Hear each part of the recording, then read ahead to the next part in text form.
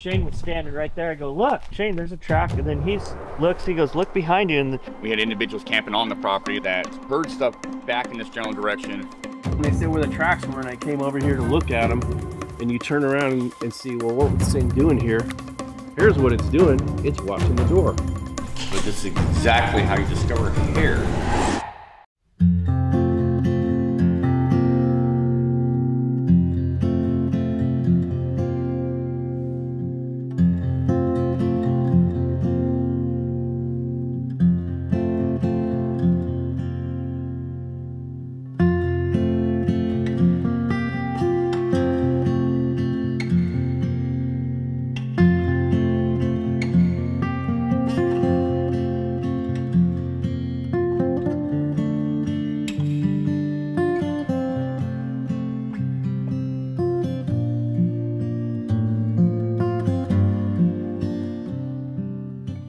On the edges of the Olympic Peninsula, nestled in the foothills of the coastal range, Sasquatch researchers have gathered in a red building dubbed the Olympic Project Cabin. For over a decade, this building has served as a sort of headquarters for members of the Olympic Project, as well as other researchers from around the country.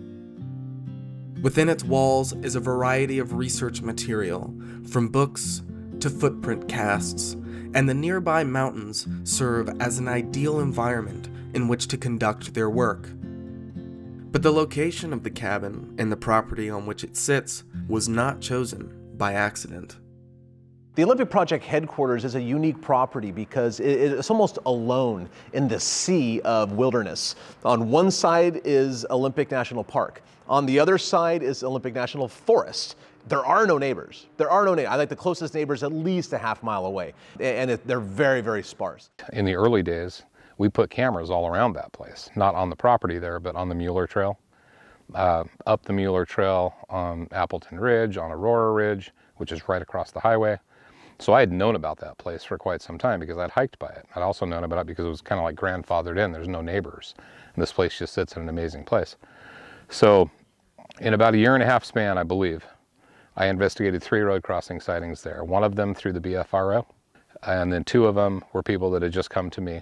All 3 sightings were credible. One of the sightings had the creature crossing over almost directly onto the property right there. And so I always thought in the back of my head, this place is, for whatever reason, there's a crossing here. They just cross the road here in this general area, you know, within a few mile span right there. And so it was really, really funny that Wally was up here. Again, early days of the Olympic Project, and Wally wanted to drive all the way around the Olympics. So I drove him the entire circle, and it takes the better part of a day. It's a long drive. And as we did, I would point out different ridges where we had cameras. And he was just all over it. He thought that was so cool. And it was very ambitious. I mean, we were operating 60 cameras in remote places was very ambitious because we're talking about 3,000 foot up a ridge, off trail. I mean, it was pretty crazy. So he was really liking that. But as we drove by that place, the OP, I had told him, I said that, you know, 3 road crossing sightings right in here. And he's like, that place is amazing. It sits all by itself. And then he goes, man, if that ever goes for sale, we got to buy it. So cool, catalog that, you know, and off we went. Well, about a week later, I was on my way to CQ, Washington, to go fishing. And I drove by and there was a real estate sign there. And I was just like, oh my God. Oh my God. So I called the realtor, called Wally. By the end of the day, he had it bought. And he said, Derek, half of this is yours. We'll partner in on this and take care of the place, and let's roll forward and do our Bigfoot stuff here. So that's what we did. That's how it came to be. And then since then, you know, we've ran multiple expeditions there, private and public, and used the area very heavily for research, and it's been fantastic. So this is a unique opportunity to study Sasquatches long-term on a property where they apparently come. If they're not going exactly to the property, then they're going around the property. 3 sightings within a half-mile of the driveway, and now 2 or 3 track finds and countless vocalizations over the years because there's researchers not living there, but visiting there quite frequently. It serves as headquarters, it serves as a hangout place, it serves as a flop house for people like me when I need a place to stay and I'm passing through. It is a fantastic property. The unique location and history of the Olympic Project cabin make it a perfect spot to conduct Sasquatch research, in a place that gets results fairly often. In August of 2023, while hosting an expedition at the Olympic Project headquarters, a trackway was discovered by Shane Corson and Chris Spencer towards the foothills of the mountains. This trackway was still being researched and cataloged by the time I arrived a few weeks later, and our objective was to go straight to the headquarters and finish the work Chris Spencer had begun. You want to interview me right here? Yeah, we're gonna interview Todd right on the side of the highway.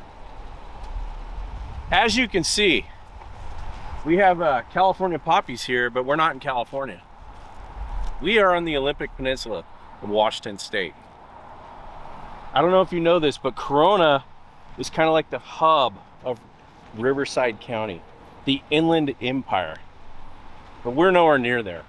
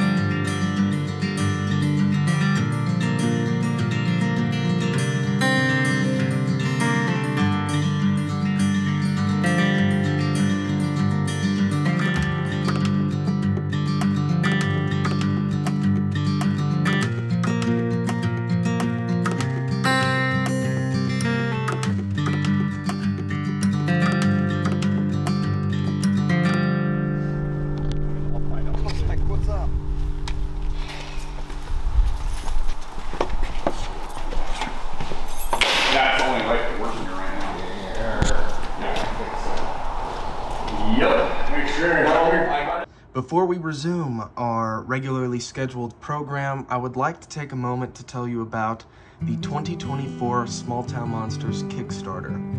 Already, we are very close to achieving our goal, but you can continue to help out because we'll be aiming for a stretch reward. If you like this series and you like what I produce, maybe you can help us reach our stretch reward, which is an entire new film directed by yours truly, called Cursed Waters, The Creature of Lake Okanagan, which will feature me and my good friend Jason Hewlett as we travel to British Columbia in search of the infamous Ogopogo. So if you haven't yet, please consider backing the project. There's plenty of rewards you can get, including all of our movies for 2024 on Blu-ray and DVD, and much, much more. Click the link in the description of this video and that'll take you straight to the Kickstarter page where you can back and become part of the Small Town Monsters family. Now, back to the program. After stretching our legs for a bit, Chris Spencer was quick to start reviewing audio. All right, what do you want? What do you want me to do? You want me to... I was inspired in the car to ask a question. All right. If you guys were given $1 million to do research, what would you do? $1 million? $1 million to study this thing. Yeah. Or to attempt to study this thing. But if I was given $1 million, you know, and it had all go towards the subject matter research, I'd live in the woods. I'd live in the woods. I'd buy the gear I need. Chris can speak to this as well. I'd get a bunch of thermal units. I would actually pay somebody like a wildlife biologist to come out with us, a professional. Yeah, get some professionals. Outside of the Bigfoot world. And no offense to anybody in the Bigfoot world that's even a wildlife biologist, but I want somebody that it's not been tainted, that has no bias, and maybe more than one, maybe two. And well, with inflation, $1 million really ain't that much anymore. That's true. So all right, raise the ante. $10 million. Yeah, we'd live in the woods. Period. We'd find a location, which we have multiple locations, and we'd spend all of our time literally being out there, not to habituate Sasquatch, but to, you know. I know if we had enough remote therms that could record constantly, placed out there, eventually you'd get one. Well, what kind of equipment would you get? Like Chris said, Thermal gear. I get LiDAR, DNA collection kits. I wouldn't even mind getting into the realm of ground sensors. When you sense. Seismic sensors. Seismic sensors, yeah. I love those things. That's because I know our government has stuff like that. Some of it you can't even buy, I don't think, legally. But that you can place ground sensors out there, and you can get not only the position of whatever's walking, you can get its weight. Its weight is huge. And you get something out there walking around that's 600 pounds, you know it's not a black bear, you know it's not a black-tailed deer.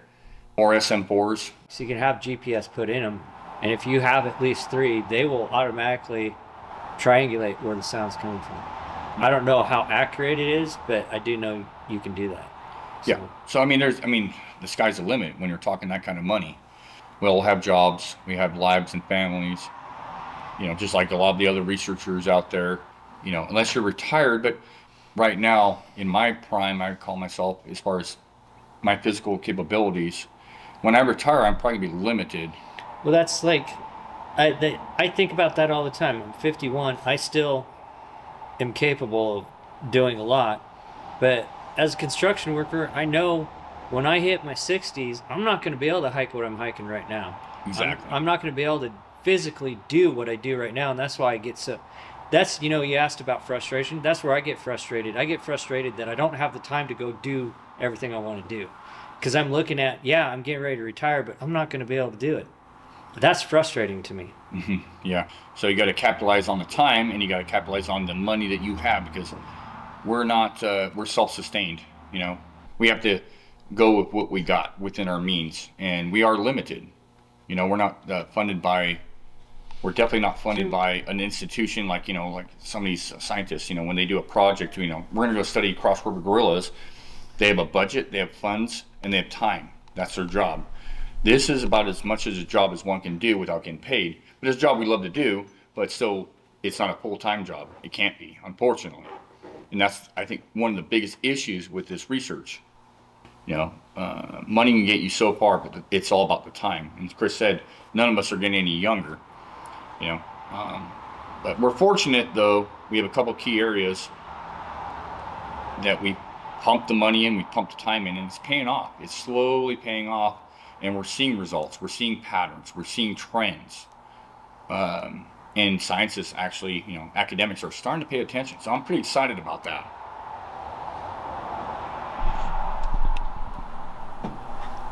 And then we got Todd Hell here.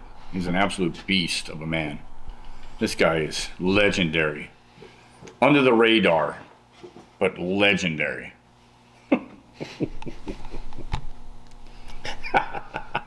At the present moment, the Olympic project is not funded by any external source. However, part of the group's unique history involves wealthy benefactor Wally Hersom backing the group. I had the pleasure of knowing Wally, and I've spent a lot of time in the field with Wally Hersom. He became a very, very good friend for a long time. He's just a sweet, sweet guy, and we have so much in common too, by the way, which is really interesting. He had a degree in music. I've got a degree in music, and I don't work in the music field, but I have a degree in music, and he did too. But he's one of these guys that he went into the Army and took an aptitude test, and he's a clarinet player, and he took an aptitude test, and they say, well, I guess we'll just stick you in electronics, you know, and Wally goes, what? And he says, well, yeah, I mean, you aced your electronics section of your aptitude test for the Army. He goes, I don't know the first thing about electronics. He goes, not according to your test. And he started working with electronics in the Army, even though he had never been exposed to it before. And it turns out life is a fortuitous stumbling forward, I think, in a lot of ways. And Wally's fortuitous stumbling forward eventually had him invent a technology that essentially today powers every cell phone in the world. Basically, he invented some sort of technology that would change a power source the size of a warehouse to the size of a car. So he made a lot of money doing that, basically, because he's a brilliant, brilliant man. And when you have so much money, you want to play with it a little bit. And Wally has been really interested in the Bigfoot thing for a long time. He was the main funder of the BFRO for many, many years. He's funded a few other folks through time, including the Olympic project, by getting them various cameras and whatnot, and helping obtain the property itself. And Wally is just a wonderful guy who ended up being a benefactor for a lot of good people in Bigfoot. But more than anything for me, he's a friend. When Wally Hersom was backing the Olympic project, the funding was used primarily for the camera trap project that the group began as. That experiment allowed the members of the group to learn from it and pivot into trying different and more conducive research methods. Shane and Chris's response to the question of having financial backing reflects what they have learned from that experiment, as well as what they have learned from their own self-funded research efforts. While Wally does not actively participate in Sasquatch research these days, his presence is still felt in the community, especially in the property that he purchased. So we'll be tomorrow going into this thick patch, and you see the deciduous trees, the alders, and then you see the fir trees.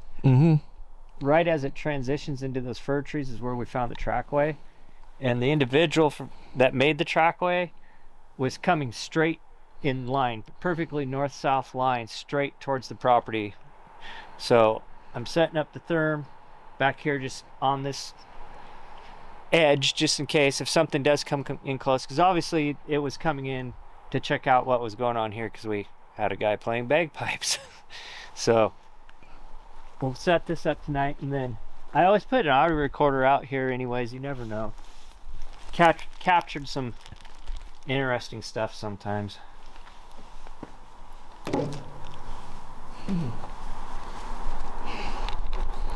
So what are you setting up right now? The thermal.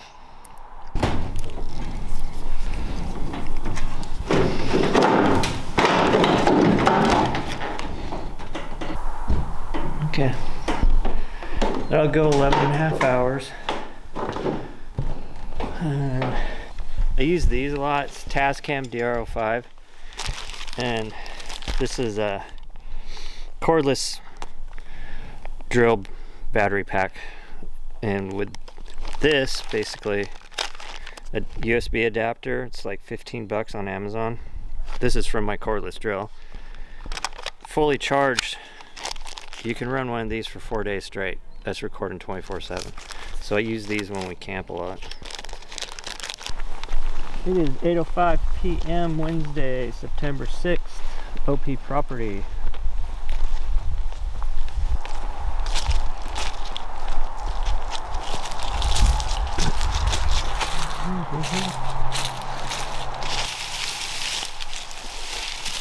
It was this recorder too. I had this recorder out here.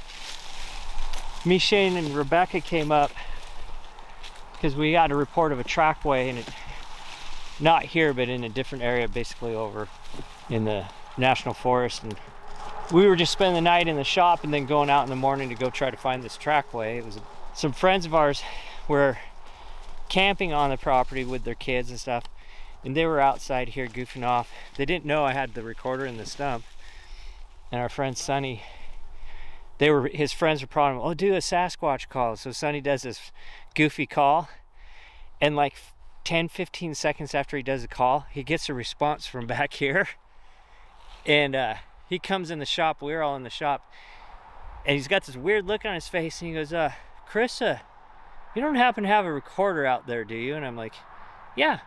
He goes, I'm pretty sure I just got a response call. And when I reviewed it, it's funny. You hear them all laugh, and he does his call, and they're all like giggling and laughing, and then the response comes, and everybody goes quiet, and they're like, did you hear that? Was that you? What the heck? So it was funny, but it's a good call. So.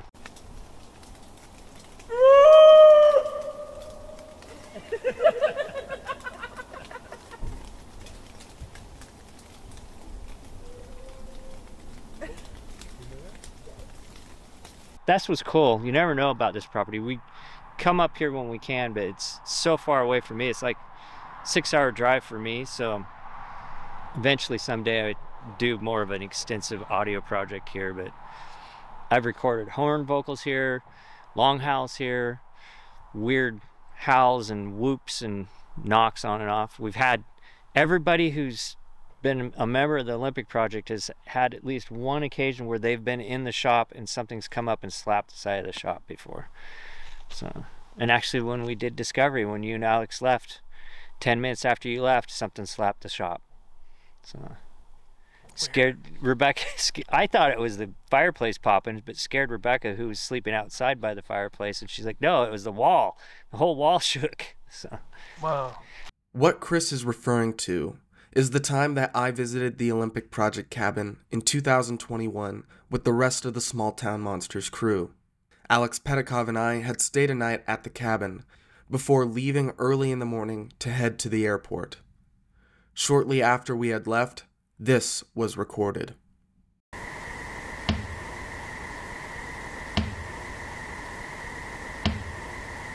Rebecca Slick said she saw the wall of the cabin shake as something presumably slapped the cabin's side. The sound itself is not very impressive because Chris's recorder was not near the wall that was slapped, but still, the sound was audible even at a distance. Before and after this event, Chris's recorder picked up several other anomalous sounds.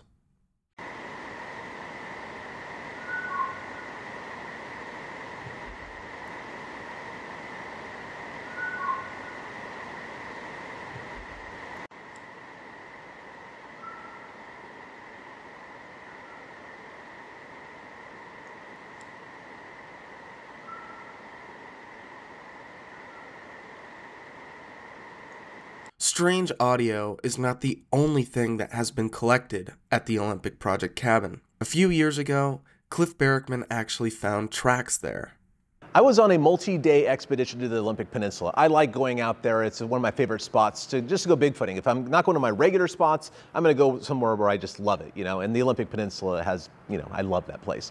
I was, I think 3 or 4 days in, and it was getting late at night. I was having a hard time finding a place to camp, and I said, well, the property's just down the road like an hour. I think I was out by Forks somewhere. I'll just go sleep there, right? Because they're all my friends and everything. As long as nobody's there, I'm sure they'd let me. So I'm driving in there, and I have a hard time getting a hold of Derek. And I find that there's a gate there. I can't get inside the property. But it turns out gates aren't going to stop me. I figured out a way to get inside the property is the bottom line. And I get there, and I know there's cell phone reception there. And if you stand just right and you hold your leg just right. So I call Derek, hey man, I'm at the property, is that cool? He says, yeah, no problem, just stay there. And it was getting dark. I remember it was like the second half of the afternoon, probably at 4 or 5, 6 at night. I think it was during the springtime. So, well, I'm going to look around for tracks because that's what I do. And I started circling around, and then behind one of the buildings on the property, I found a trackway. All right, check it out. So there's a hole, there's a hole, there's one in here, there's one there. It's a big wide spot. I'm assuming right here, this is the butt of the palm. I don't know. I'm just here to document, man. With something like 42, 43 inch steps. The footprints themselves were about 13 to 14 inches long. It was quite impressive. And at first I was trying to talk myself out of it, like there's no way, no way. But the more I looked, I realized, oh no, I can see toes. Yeah, these are Sasquatch footprints. It was Memorial Day weekend. Cliff had stopped by the property and found a trackway back there. It's the second one that I know of. There was one like 2 years ago, I believe. In the same spot? Yes. So it seems like this thing's coming out of the woods over here, hiding behind the cabin and the shed, walking this way, and there's tracks right here, right in this area. And if you look, if you stand right here, you can see the door to the barn. Shane's truck is in the way, but normally you can see the door to the barn. And the tracks went up here and probably crossed the road. We had them flagged, but obviously the ground looks different right now. But to make an impression in this, it's got to be a heavy animal. Yep. So a lot of times in that time of year, it's really cold and people are in the barn or in their trailers. So if something was standing here watching the door, you could see every time someone comes in or out. And they say where the tracks were, and I came over here to look at them, and you turn around and see, well, what was this thing doing here? Here's what it's doing. It's watching the door.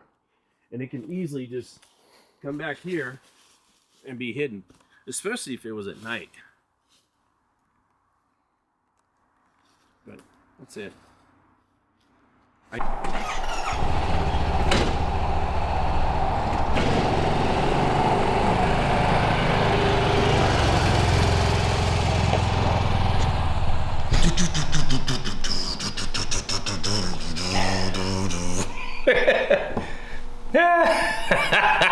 Look at Chris just shut down.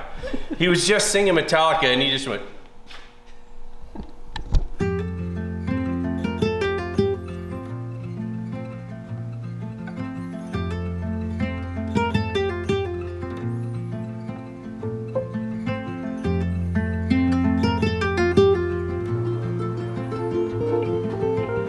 After a quick breakfast the following morning, we headed out to the trackway, where Chris was going to do the final tasks to accurately catalog the scene of the find.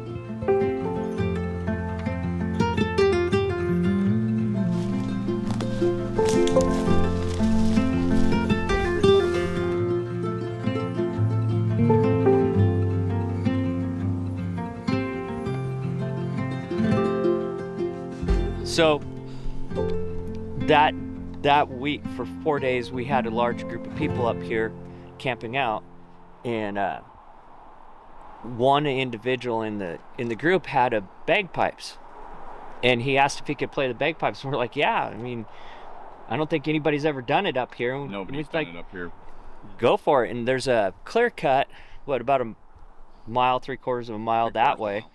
So a group went out to that clear cut, and he played his bagpipes, and then he sporadically played them along the horse trail till he got back to the property, and he had played them a little bit on the property. And I want to say that was around 10 p.m. or so. And so it was something really unusual that's never been done, and target subjects were evidently in the area, and it probably inspired some intrigue in what's going on now. You know, what are they doing? Well, that was the reason we kind of gave the go-ahead. First of all, we like the bagpipes. You know, I'm from Scotland. I love bagpipes, but it was something new. Maybe it'll entice something to come check us out. I was in a tree stand at the other end of the property here while the bagpipes were going off. I did hear a percussive. I kind of tossed it off as to being one of the attendees here, one of the individuals here, possibly doing a knock, but apparently it wasn't. We had individuals camping on the property, as Chris said, that heard stuff back in this general direction, large sticks breaking. That's what they described it as. So, you know, it's where Chris and I have been out this a long time. We're like, yeah, you know, there's animals out here. We have elk and deer and bear. And we were just very fortunate the next following day to come back here looking for a place to put a tree stand and a couple of game cameras to stumble on this, like literally stumble on this little trackway. It is August 25th, 2023, around 2 o'clock this afternoon. Me and Shane came up to put out a trail camera, and we stumbled upon a trackway. This was track number 1. It's just crushed ferns, but what we found first, 9 feet this direction, were these tracks. Toes were visible in several of them. I've cast them. And there's actually 4 tracks here, because we got another crushed fern track right here where it stepped in the ferns. And it's all heading towards the shop, heading south, due south. Horse trails that direction. We had people on the horse trail last night speculating that it felt exposed for some reason and took off quickly, causing to leave tracks. Slowed down in here because there's no tracks in here, and as it got past this stump and the horse trails that way, it decided to speed up again, felt exposed or what have you. It hit part of this dead log. We got a slide track there, and then another compression track into the ferns, and then into the thick stuff again. And we have people camped here. People heard branches snapping last night, so we've got 8 total tracks, and we will pull them tomorrow. With a total of 8 tracks found, Chris and Shane began to walk me through the path this creature had taken in greater detail. The first track was actually right here. Yeah. And actually, no one stepped on it. That's cool. So you can still see the heel. The The ferns have popped up. This popped was crushed down. Oh yeah. But this is the heel, and that's where the toes were. A deer or something stepped right there. That's a deer track. Yeah. But yeah, this was the very first track. Then you had 9 feet to the second track. But it was, that was no, obviously wasn't a 9 foot. yeah, I'm just saying that it visibly left tracks. I know exactly what you're saying. No, it does not have a 9-foot step. But this was the first noticeable damage. It's 14 by 7 like the others. Second track, the cast showed terrible. It's nothing. I mean, there's actually more detail in the photograph than the actual casting. Well, that happens a lot. But the ground here was way harder, so it just basically, all this track was the breaking of the fir needles, making the outline. So this is going to be labeled track number 2. It measures the same as the first, 14 by 7.5, with the heel down here, toes this way, heading the same direction as the other tracks.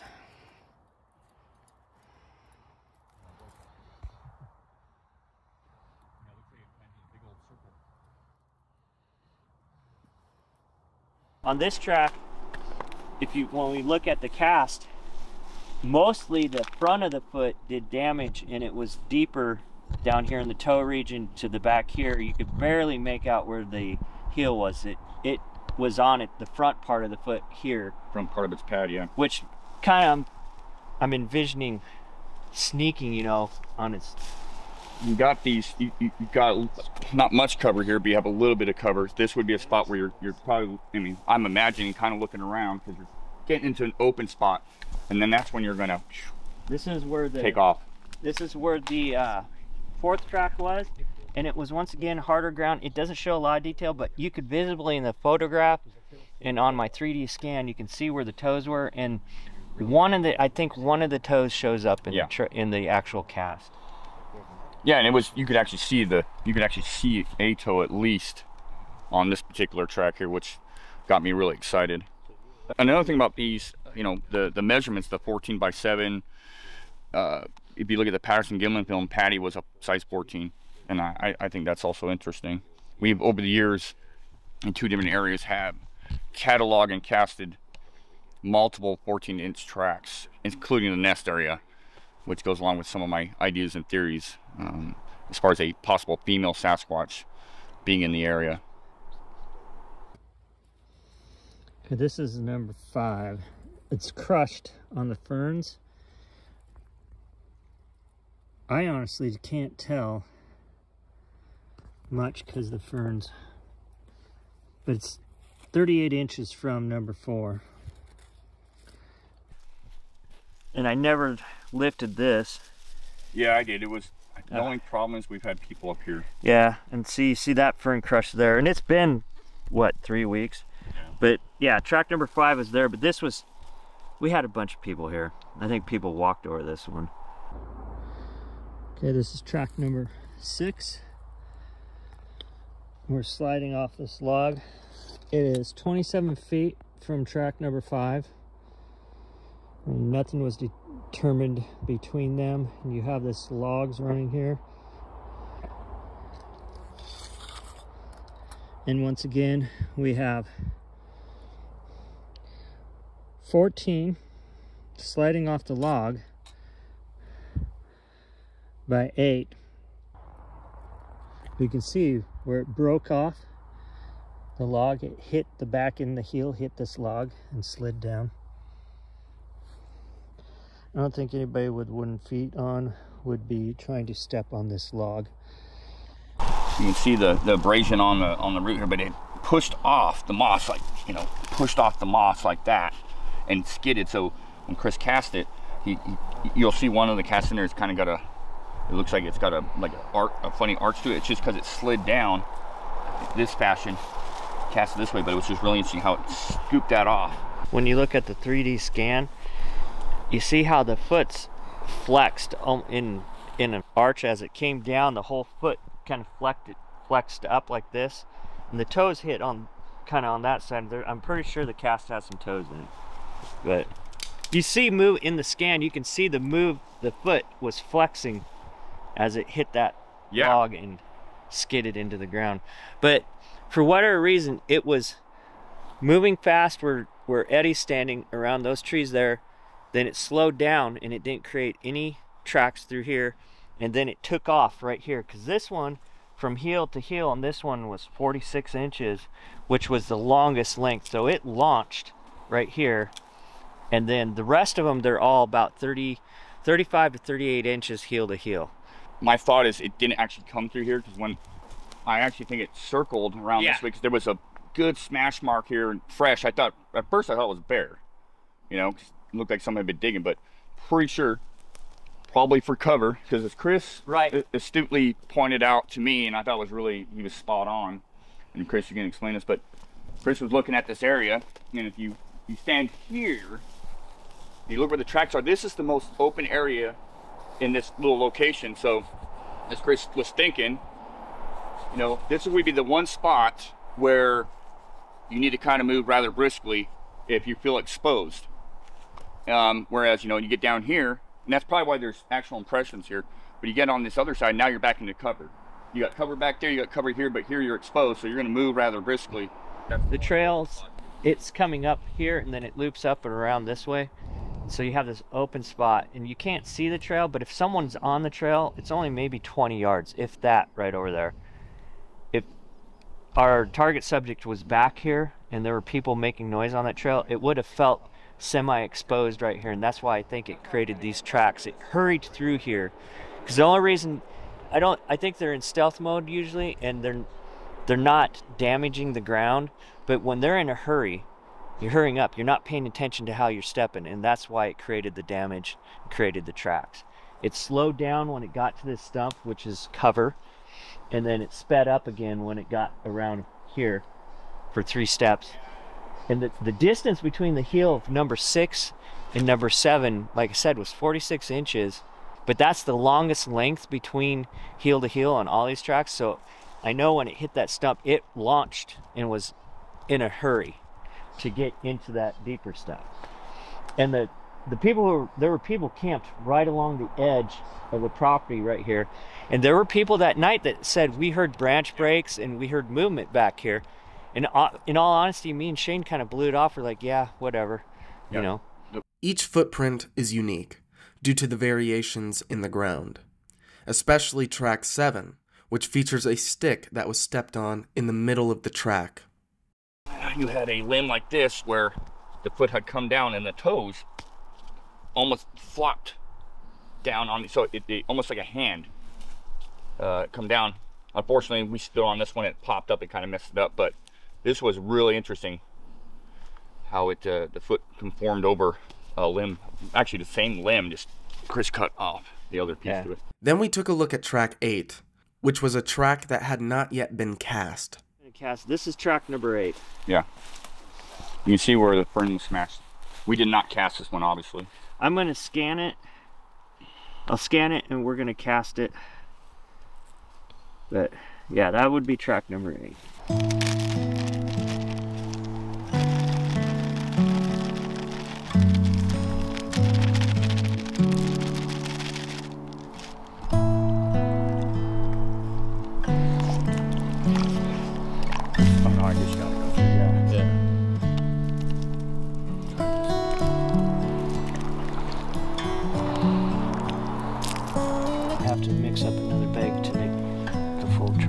Do you have enough?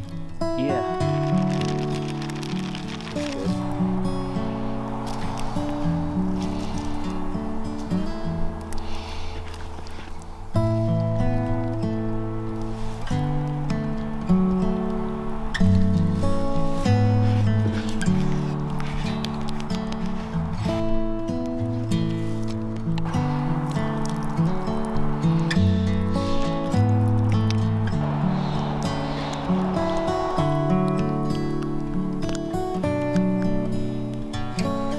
Cool beans.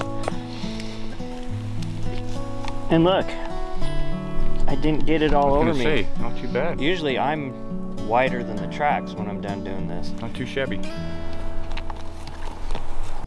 With the track cast, Chris began his work taking measurements and notes to document the site. By measuring everything from the stride of the foot to the width of the trees and the length of logs, Chris is able to properly convey the site in a map. Since the time of filming this, Chris has completed a 70-page report, complete with photographs and diagrams that contains all the information that relates to this particular track find, including the circumstances leading up to its discovery and how they processed the scene afterwards. This report is now available on the Olympic Project website. And I actually collected some of the soil from a few of the casts. I have that saved just in case we want to do any, or can do any, eDNA on it or some sort of DNA analysis on it. Just you got to find the right lab at the right cost, the right individuals to look at it, and they're out there. As we let the cast dry, we gathered our things for a quick trip up to the mountainside to look at other locations and campsites where the members of the OP have had activity before. There's my water. You're bringing your donuts?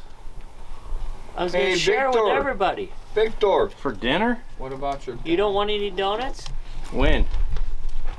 Whenever you want them. I figured... They're for coffee in the morning. Shane looks so done. Done? You look like you're done. No, I'm just saying you're filming donuts. I'm not going to use that. I was filming this sign and you guys packing up. It looked cool. And then you guys just... Well, you do like one of the slow motion, like... I'll meet you. I don't have any slow-mo cameras, so I can't do it. You can edit all that later. You can slow everything down. I've done it. I'm a rookie.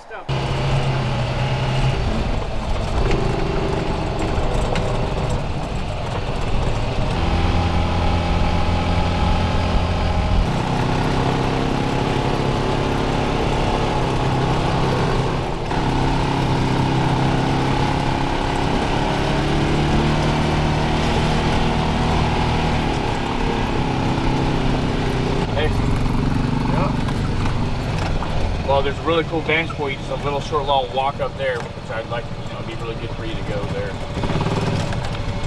Someone's been up here. Yeah, I was. You drive up there? Yeah. So we came up here, my first time up here was 2017, May.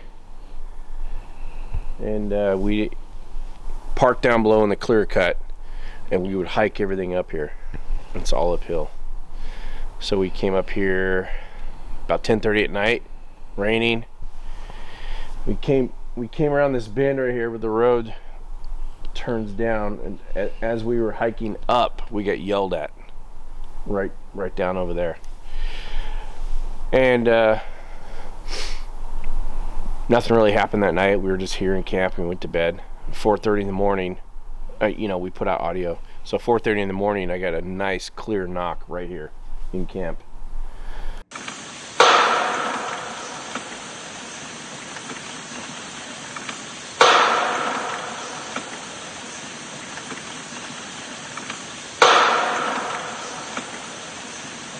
And that's really it. There's, nothing really happened while we were awake after that yell. So we just got up in the morning and left. But that's the clearest, loudest knock, like my first good one that I had recorded here. So here we are. Well, I was up here solo camping. It was May 20 something. Up here solo camping. My tent's over here around this corner. It's about just a little bit after 2 in the morning. Dead quiet night like we experienced last night. I hear a stick break from up in the hill, so I'm laying in my tent listening. And then I heard some other movement. You could hear like the stuff moving up here, the salal and the ferns, but I hear just a...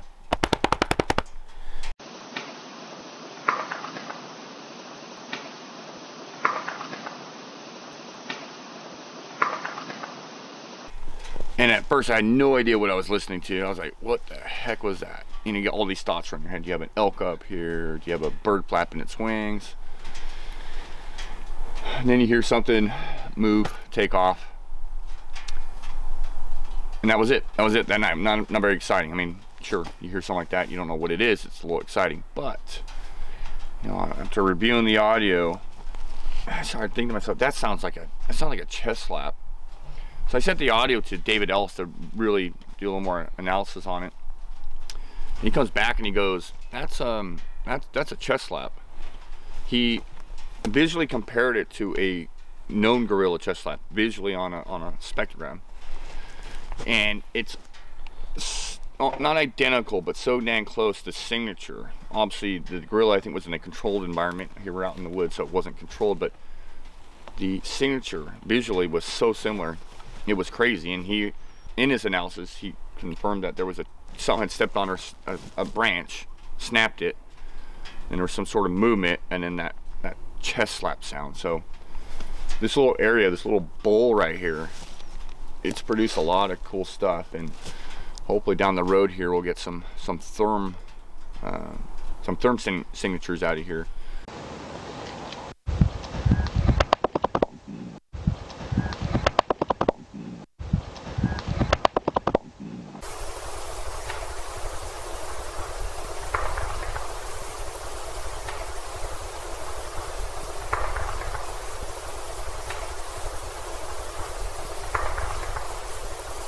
As strange as that audio is, it is just one piece to the larger puzzle of the Sasquatch. Taken by itself, it doesn't provide much information, but when collected together with the other experiences shared by multiple people over the years at the OP property, it becomes much more interesting.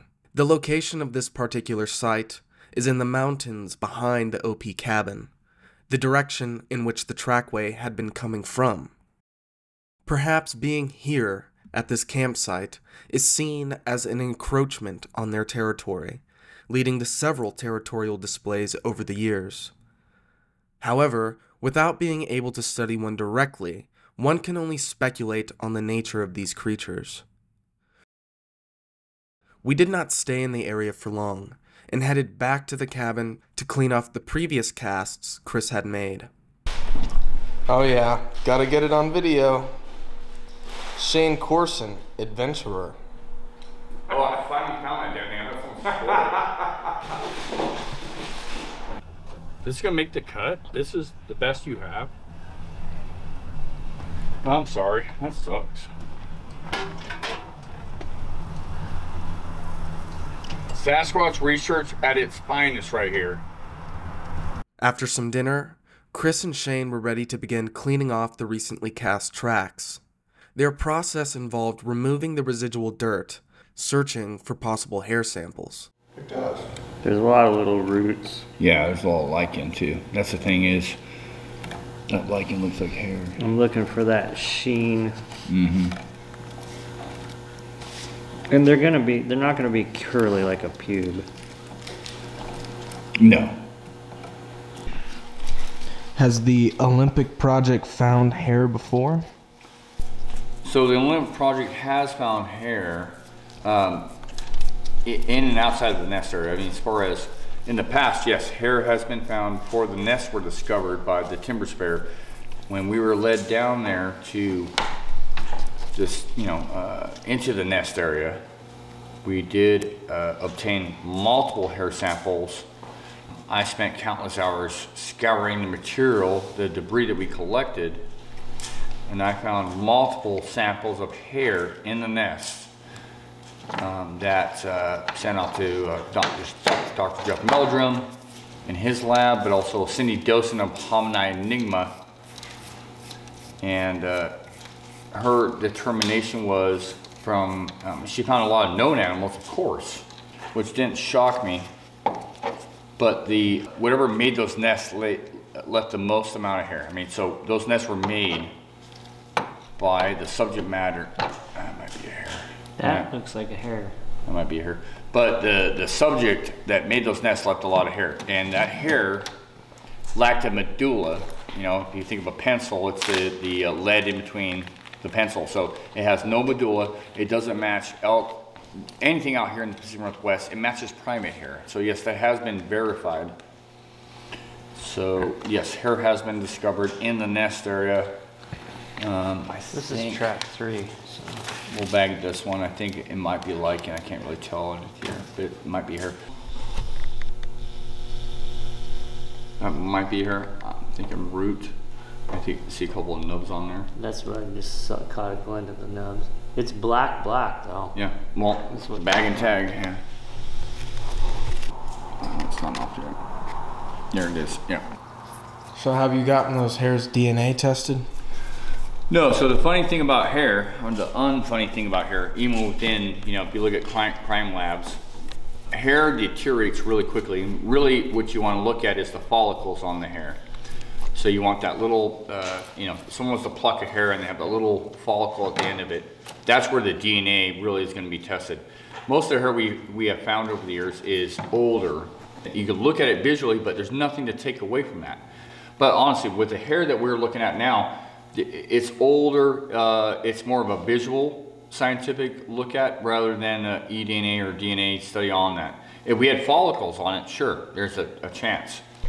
So what we're trying to do right now, these tracks, these impressions are fresh. We're looking for hair. To find a follicle would be amazing on a hair. Most likely what we're going to find is a lot of rodent hair, elk hair, deer hair.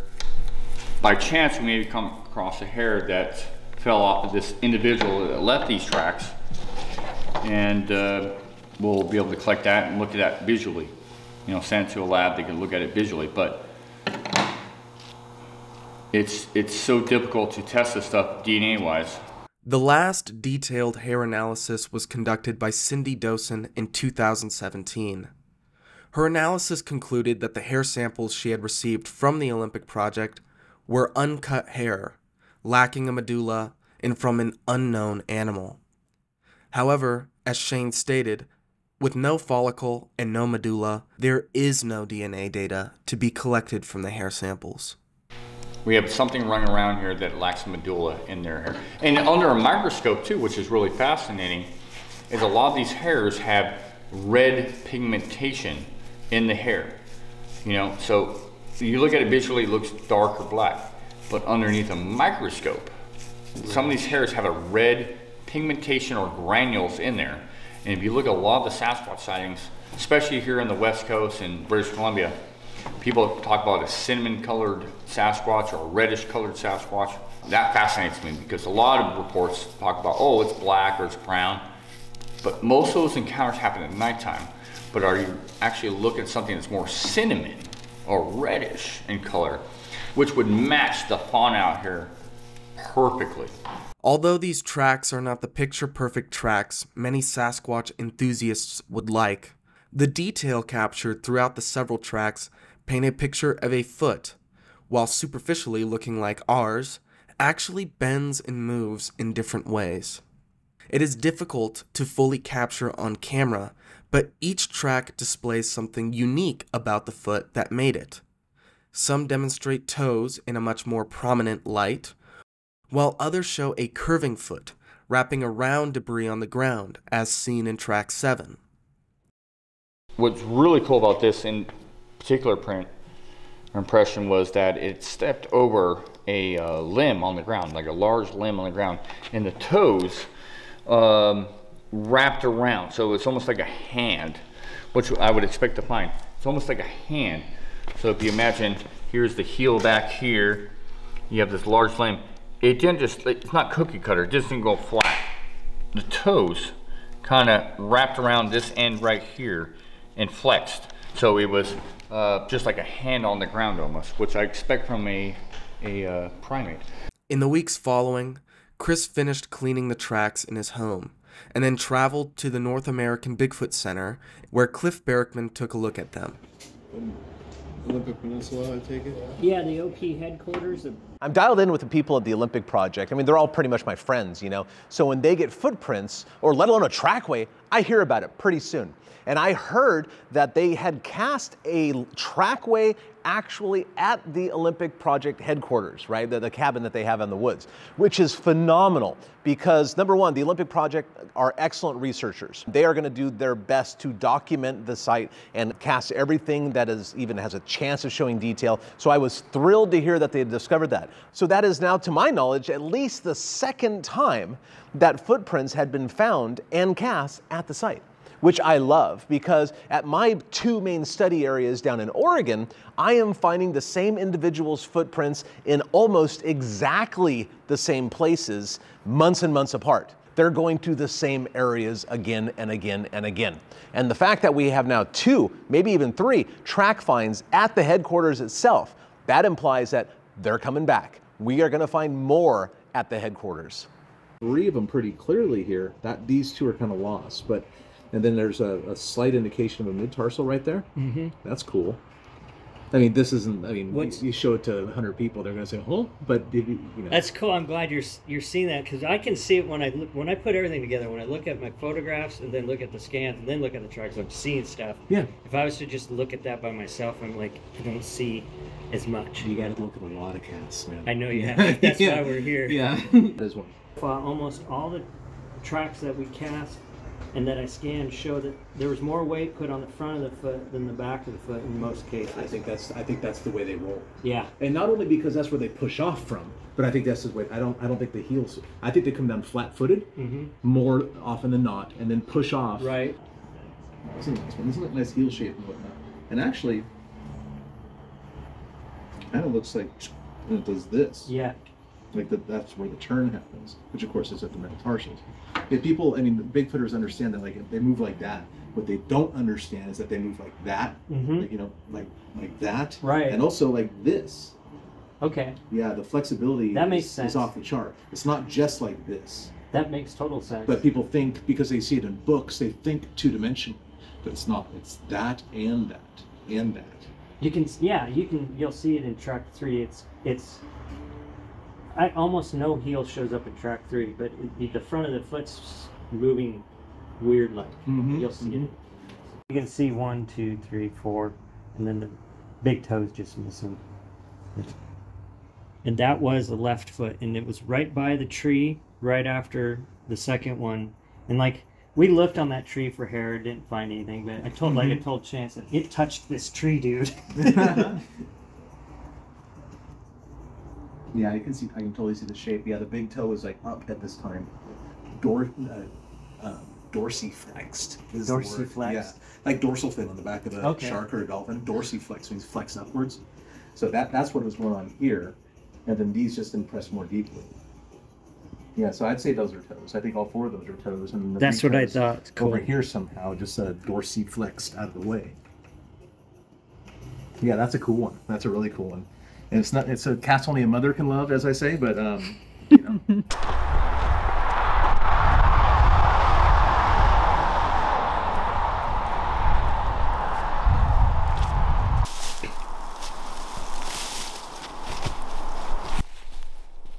Oh yeah. I didn't even think to bring my clippers.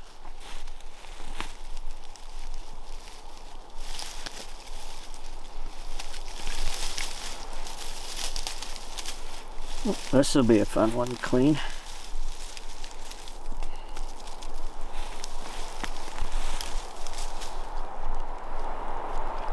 I didn't even know that stick was there. This one right here. Doubt this is going to show much, but at least we did it. There might be something in here. It'll be like the others where the scans and the scans actually show more detail than the cast anymore. That's why I like doing the scans, because a lot of tracks it's hard to get.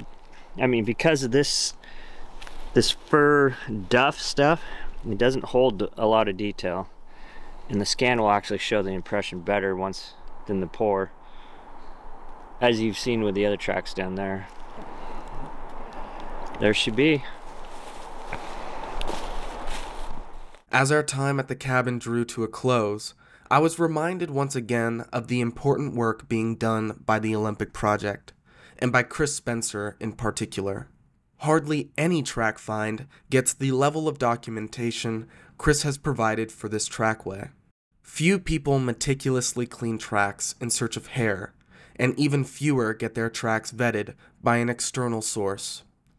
This level of effort might be the only way one could hope that the subject of Sasquatch research is taken seriously.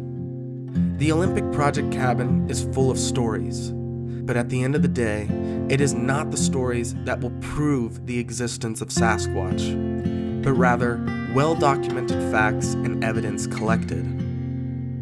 And this trackway is just another step along the road to discovery.